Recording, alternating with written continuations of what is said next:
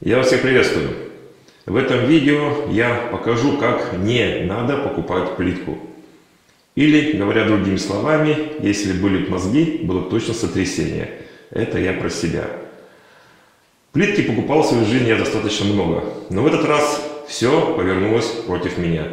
Я купил плитку так, как ее не надо покупать. Сейчас я вам все подробно расскажу, на что обращать внимание при покупке плитки. Первое, на что обращаем внимание, на маркировку. Видите, на этой коробке маркировка и на этой коробке маркировка. Здесь нет латинской буквы «Б». Значит, плитка изначально уже разная. Тон у нее немного другой. Хотя, если присмотреться, она разная.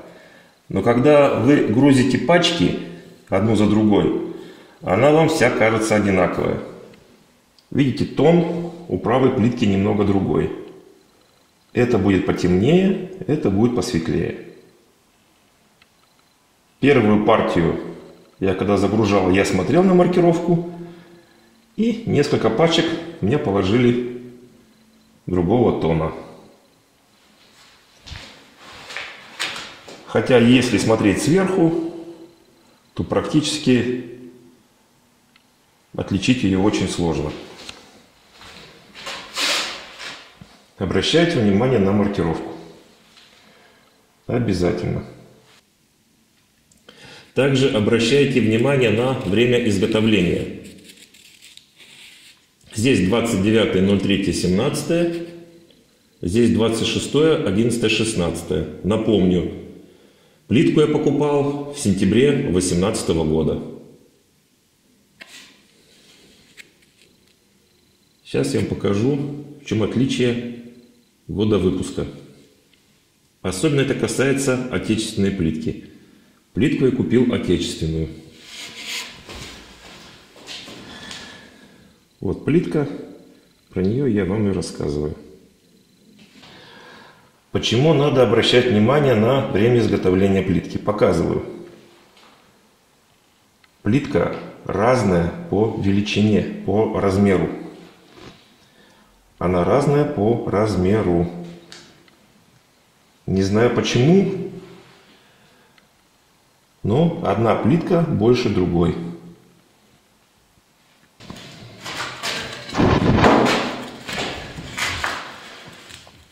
Вот показываю вам, так будет более четко видно. И по высоте, где-то на полмиллиметра, и по длине, прям явно видно, она больше. Так что, если вы покупаете плитку, смотрите, чтобы она была из одной партии. Если партии разные, не постесняйтесь вытащить плитку и сверить ее размеры. Итак, показываю, как я решил эту проблему. Всю светлую плитку я положил с одной стороны, на одну стену. Как вы видите, она легла, вся светлая. В принципе, контраста большого давать не будет. Как вы видите, так как эта плитка, она меньше по размеру, чем вот эта плитка с другой стороны, мне пришлось использовать крестики на полмиллиметра больше, чем в остальной ванной комнате. Нет. Практически разницы я большой не вижу.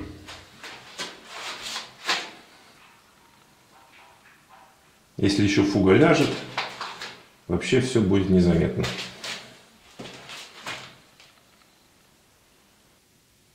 Но практически все, как надо или не надо покупать плитку.